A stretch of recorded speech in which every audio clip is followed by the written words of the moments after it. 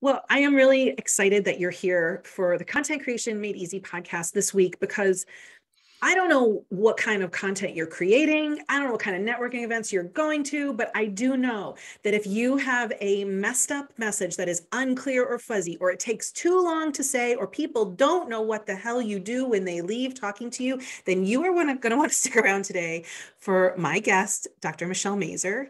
Michelle works with brilliant business owners who love to shake things up, but have trouble talking about it. I mean, there's no, I mean, that is the clearest thing, right? Like, you have some expertise, but you have so much trouble getting it out of your mouth or your fingers. Mhm. Michelle combines the tools of successful social movements with qualitative research skills. She has a PhD, people. We're talking to somebody really serious today.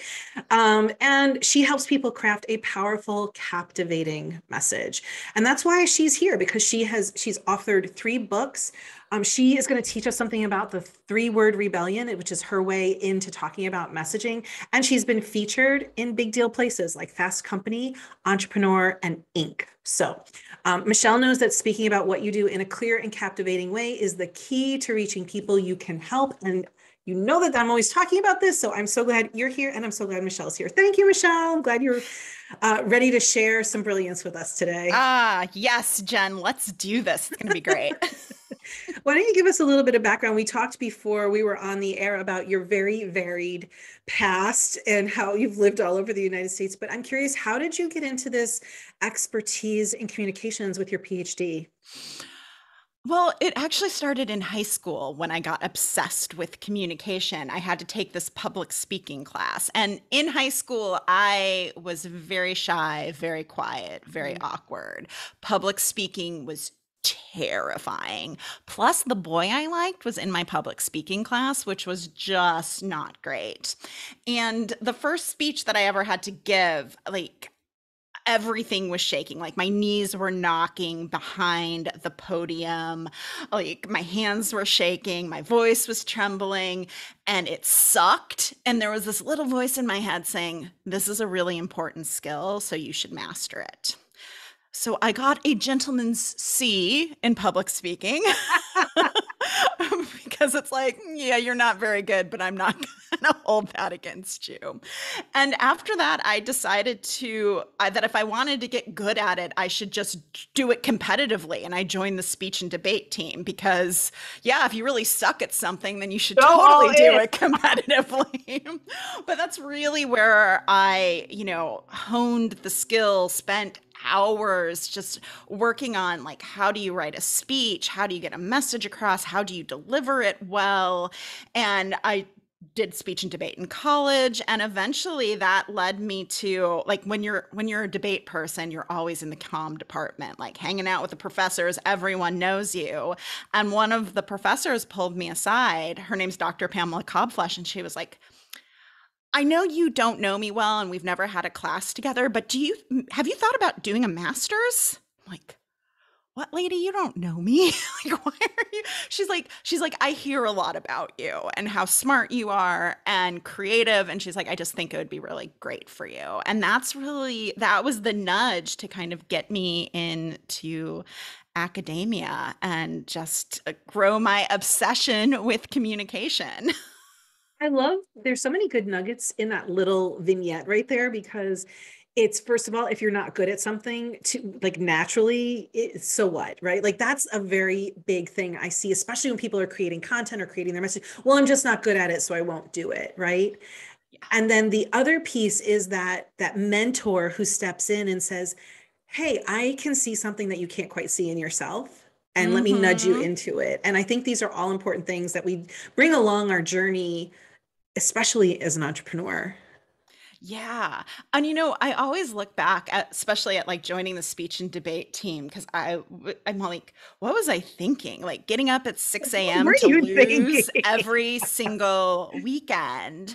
But it was like the one thing where I didn't care what other people thought. And although I did want to do well, I just kind of was like, no, I'm here to get better at this skill, and I don't care if I lose every single week. It's fine. Like, I don't I'm care what so other people curious. thinks. What did 17-year-old Michelle think was so important about this? Like, you weren't good at it for a long time. It took you all this practice. Like, what was burning inside of you that made you keep going? I think part of it was, my mom always, like, she always talked about people like John F. Kennedy and Martin Luther King. And these men were great orators, gave amazing speeches. And so in my head, I think I connected that ability to communicate with the ability to create change in the world, or even in your little part of the world. Yeah. Just to pull on that thread a little bit, I wound up leaving. I was teaching college. Basically, I was teaching like 13th graders at a community college. And I was teaching writing, and I had done it for 4 years. And at the end of the fourth year, I was still banging my head against the wall at the end of the semester, being like, you guys still don't know what a thesis statement is. We've been talking about it for 4 months now, and you still don't know about it. And Mm. it was in that moment that I was like, they don't care about getting their message across. They don't care about communicating to other people and being understood. And it was in that moment that I was like, I can't do this anymore. I have to go figure out how I can do something else in the world, because I can't keep trying to convince people that communication is important. Mhm. Yes. Well, and it's interesting to me because I kind of see that parallel now in online business where everybody's like, oh, well, just give me a swipe, give me a template, give me a formula. And they're not thinking about the person on the other end. They're not thinking about how to communicate what makes them unique, what makes them different. And part of it is because messaging communication is difficult. Like, it's hard and it takes work, and people just want that quick fix, that fast solution. And then when it doesn't work, they're like, well, I followed all the swipe files. Why didn't it work? Well, it didn't work because it didn't sound like you. It sounded like everybody else. You don't know how you're different. And it's like, we have to be great communicators in business in order to persuade people to be ready to work with us. Yes. And I love that you named it. It takes work, and Mm-hmm. we've been fed a belief that it should be easy. Why is it so hard? You're speaking your mother tongue. Why is this so hard? And oh, also other people have done it and made six figures in 6 weeks. Like, we've been fed all this bullshit about that it's supposed Yes. to be easy, but it just isn't easy. I mean, I'm here and you're here to make it easier. So Mm-hmm. Yes. let's figure out how to do that. But I'm really glad you've named all of this stuff for us. And let's start talking about messaging specifically. All right. So um, you are an expert in messaging, but I'm curious, like, what are the jobs that messaging actually does for us? How is it helpful? Yeah. Yeah. So I think one of the things I want to dispel right away is there's a lot of misconceptions about what messaging is in the online space. People will say, like, it's your tagline, it's your I help statement, it's your content plan, it's the content plan or your content buckets. That's what your message is. And it's like, yeah, it's that and so much more, because messaging is everything your business says, whether that's on a social media post, a podcast interview like this one, in a sales conversation, in your copy, in your emails to your community, your opt-in, like, that is all messaging. It is really this comprehensive system that we use across all aspects of our business in order to be known for our work and to get people wanting to hire us. So it's just not this like one small thing. And if you nail that, you have your messaging. It's like, no, it's very comprehensive. And you have to think about having a consistent message throughout, because your message has very important jobs to do. So the three jobs I see messaging doing: number one is capturing attention. And as we know, it's super noisy. We hear thousands of marketing messages a day. So your message's job is to actually help capture attention, make people curious to know more.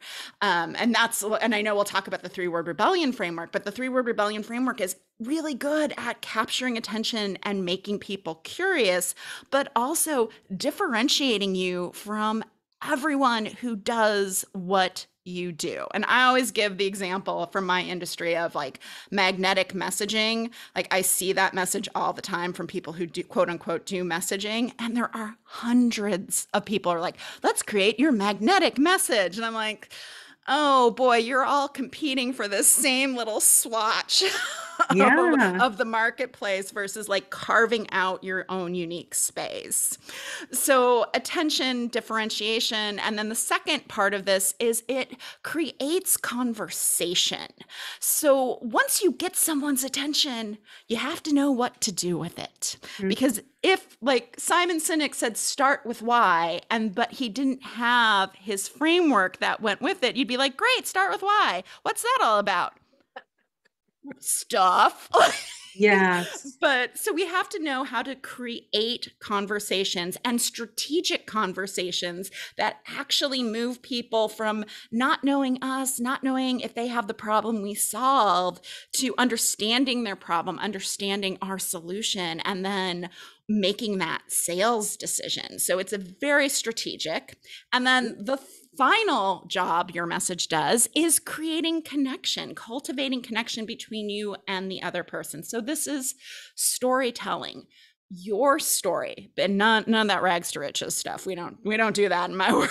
Hmm. But your story, your experience, your clients' stories, their experience, other people's stories in the world that support your work can all come in to create that connection and that understanding, like, oh yeah, I really get my people. Like, I understand you.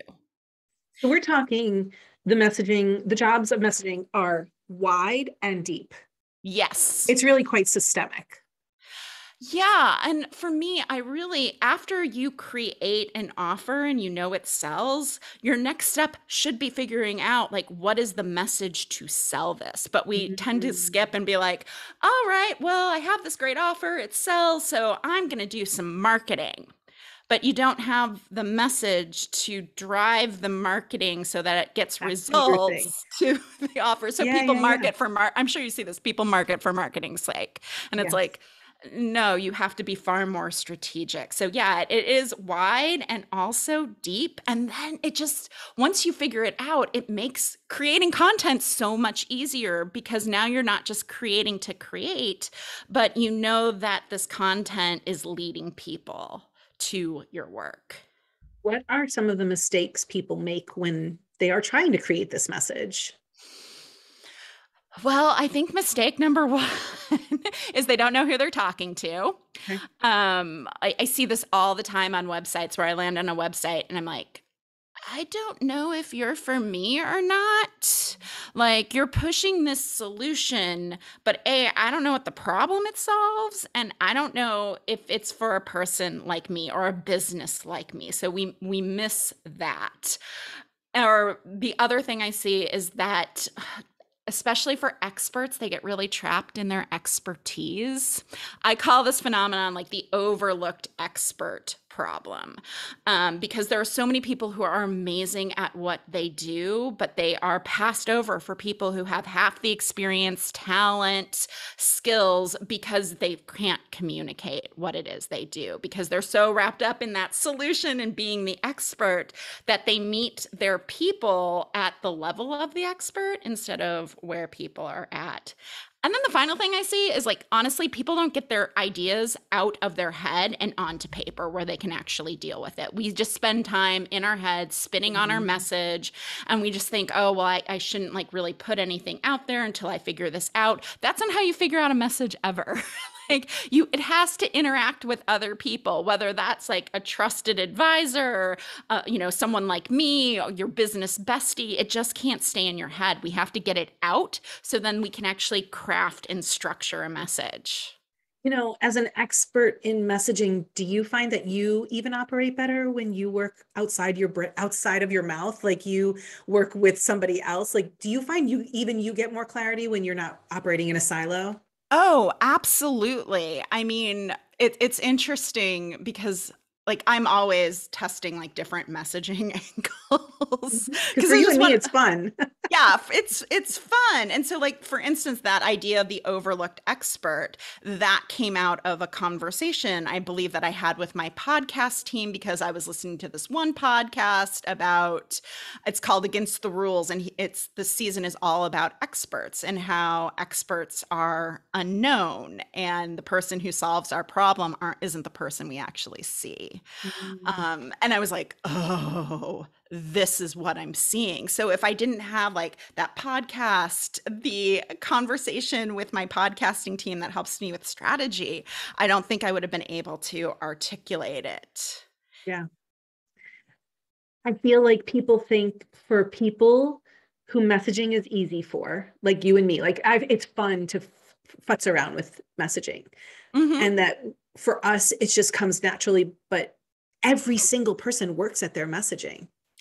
Yeah. And for me, it's like what I help my clients do. It's like, let's lay that foundation down so we know what your key messages might be. And then let's start testing some of those messages and seeing how it works for you.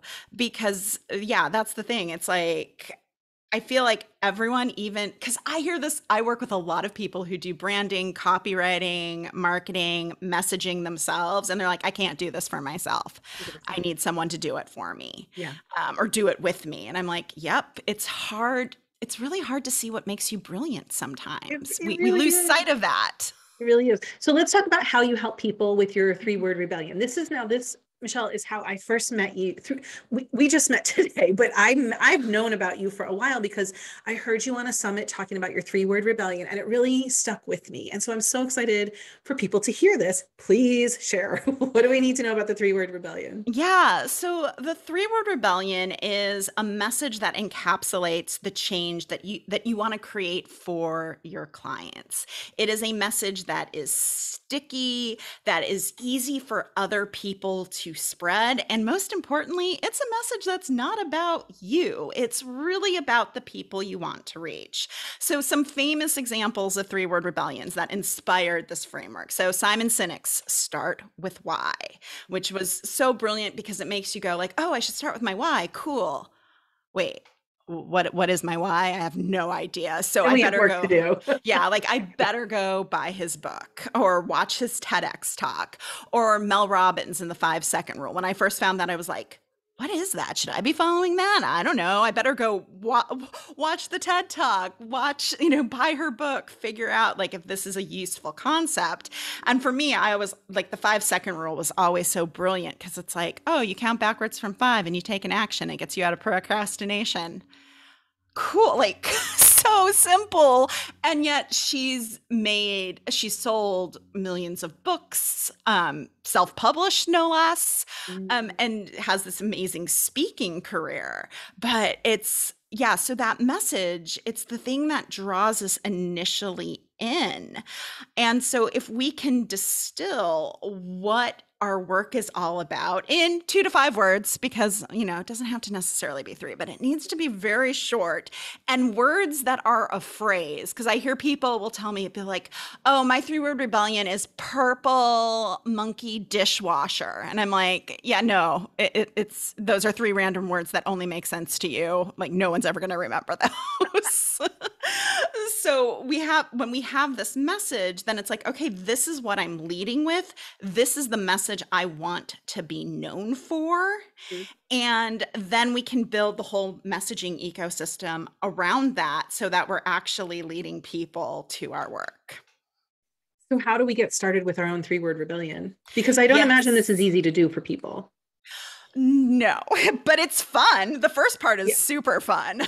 Well, given so sometimes when I'm talking to somebody and they're rambling on and they have this very long word filled with jargon or the word, transformation or empowerment or whatever, that took them so long to come up with this super long message.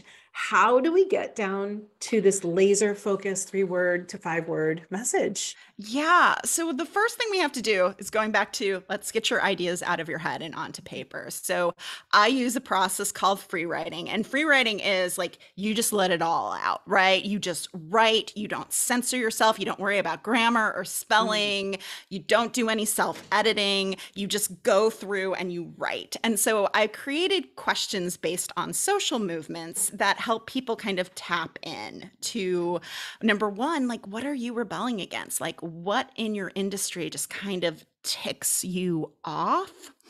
And then on the other side of that, it's like, what's the change you're trying to create?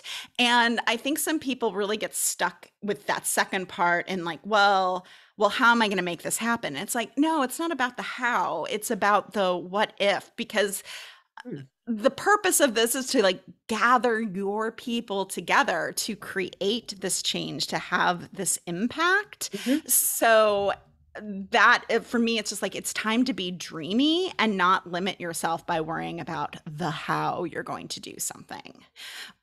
For most of us, we probably already know our hows. We probably already have our programs. We already probably have ours. Like, we just don't know how to talk about it succinctly. Yeah, and I think it's also going that one level deeper because I see people get so solution oriented. It's like, this is how I fix things. And it's like, yeah, but what does that actually do for people? Yes. Like, Okay. that's great, but what is that kind of change, that bigger, like for me, like the 3 word rebellion, it's about like growing your business into this movement, which is very aspirational, Mhm. right?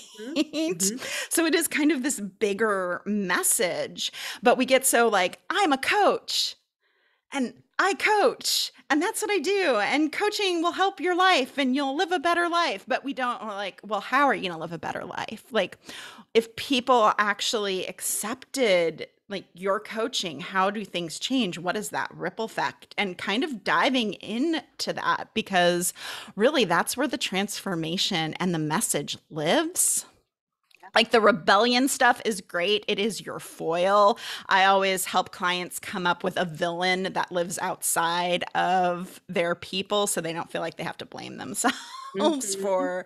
for the problems they have. But then it's like your 3 word rebellion is what slays the villain. What's your 3 word rebellion? 3 word rebellion. I love being asked that Very question. I'm meta. like, I am super meta. My whole business is meta. Is there anything else people need to know about creating their own 3 word rebellion? Yeah, I think so. You'll get a lot of great writing. And here's the deal even if you can't find your 3 word rebellion right away, you will have content ideas for days to share. Yeah. Like it could be podcast episodes, blog posts, social media, however you're marketing, you could actually start sharing some of this and seeing how it resonates with people. And that might be a little scary because you're talking about some of the things that tick you off or big picture changes you want to see. But then it's really this process of letting that free writing sit a little bit and then diving back in to start looking for, you know, standout words, standout phrases, great verbs to really start unearthing it because it is this unearthing process. Like, I believe your 3 word rebellion already exists, it's just buried in a whole bunch of words. And we have to pull it out and polish it up, and then it's ready for you. I love this. My brain is like firing with what mine could be, or like, do I already have it? Do I already like use it? Is it being woven into a whole bunch of things? And I imagine, do some people come up with more than one 3 word rebellion statement? They Yes, I have seen, but I always want people to pick one because you can only be known for one thing. Yeah. Like, and I think that's where entrepreneurs, business owners get themselves in trouble. They're like, I want to be known for this and this. And it's like, no, like Not your today. people are always going just to remember one thing because that's what they have the capacity for. And Yeah. if you don't choose, they're going to choose for you. Right. And it might not be the thing you want to be known for. I know. And then all of a sudden you're like, how am I known for this? Crap. Shit. I know. It's like I have to take control of the message. And like, yeah, I mean, it's really, for me, it's about this advocacy. It's like, I'm going to advocate for this one message. And it's, the thing is, it's like your message will evolve over time. Your 3-word rebellion is not something that's written on your tombstone. You'll use it for 3 to 5 years, and then maybe your business shifts or what you're interested in shifts. And so your message will shift. Love And that then you for go back myself. through the process and be like, okay, well, what's the new message for this? So when you're thinking about your 3-word rebellion, it's what am I for and Hmm. what am I against? Yeah. And really sussing out those things to unearth what you want to be known for. Yeah. Yeah. That is the raw ingredients of what Yeah. your 3-word rebellion is. Where And do then no, go ahead. Sorry. oh yeah, and then there's like, I talk about this in the book, but there are just different types of 3-word rebellions, whether it's like that battle cry that starts with a verb. So start with why, or my client Carolyn Mays, who's Uncage Your Epic Credential, she writes bios. Wow. Or, we have the naming the change agent. So my 3-word rebellion is a great, like, this is like, I'm going to get people get clear on their message in 3 words. Mel Robbins, the 5-second rule. And then there are declarations and mantras like everything is figure outable for Marie Forleo, or one of my clients has Question the Drink. She works with people who are questioning their relationship with alcohol. Yeah, yeah, yeah. Oh, So, that's really fascinating. You mhm. question the drink, you're just like, I kind of know what that's about now. Like I kind of get who she is and what she's about. Yeah, yeah, and it's great because it's like, oh, if you don't know her yet, you're like, oh, she's gonna help me figure out what my relationship with alcohol is. But even if you do know her, it's a good mantra to take forward, like as you're navigating the world, like questioning the drink that you're about to have. Tell me, you mentioned this is something you say a lot that you talk about a category of one and being one of a kind. And this is a mantra of yours. Can you go a little bit Mhm. deeper on being in a category of one? Yeah, I mean, I feel like messaging is a great way to carve out your unique space in the marketplace. I don't want to use the word niche because that always implies other people, but it's like if you look at the marketplace, so all the content marketing people in the world, like you have to carve out your own unique place. And if you're saying, going back to the magnetic messaging, everybody who's saying magnetic messaging, well, there's a lot of supply for a limited amount of demand, which means you're competing on price. You can't be known. You're saying what everybody else is saying, and there's no real reason to choose you. Whereas if you have that unique one of a kind message, you're creating your own little space in the market. So I think about, 3-word rebellion or Donald Miller's story brand or Tamsin Webster's red thread method. Each of us has carved out our own unique spot because Tamsin, if you want a red thread, you have to go to her. She's the only game in town. I don't If even you know what that want means.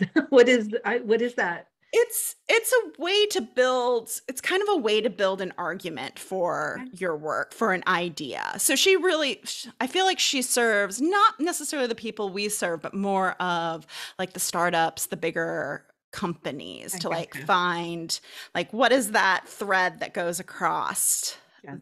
your products or your idea to get people to buy in.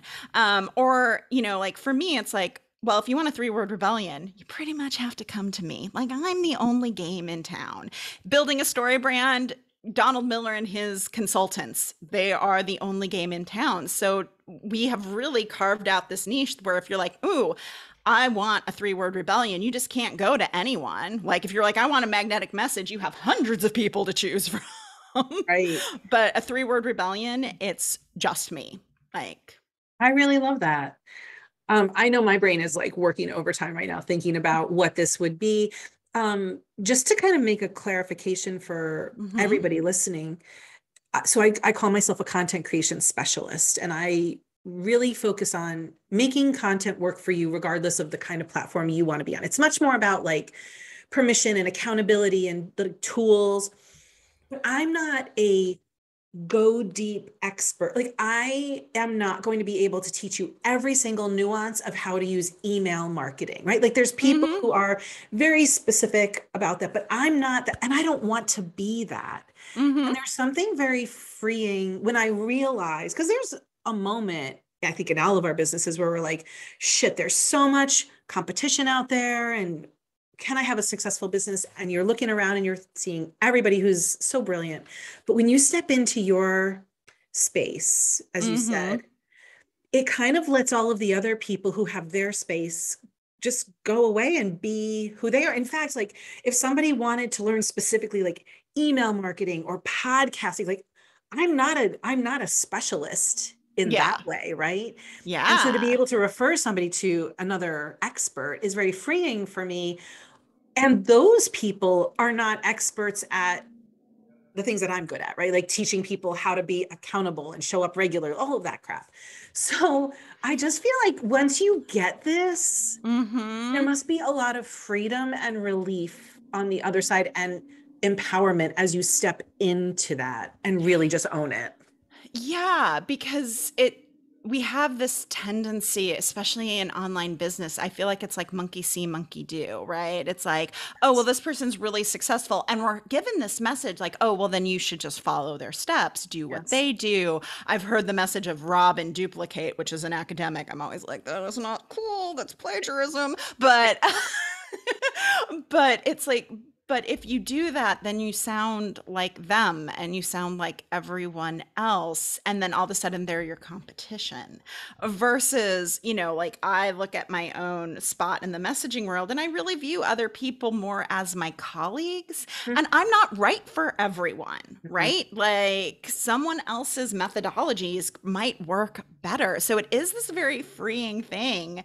And I also think for people who are more generalists or who are more of those multi-passionates who are like bringing in a whole bunch of different ideas to like get their clients results, they have a lot of tools in their toolbox.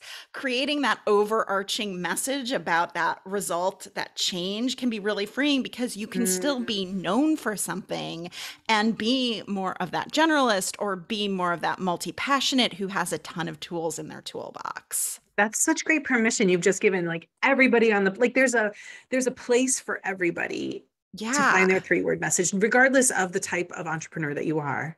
So Yeah. great.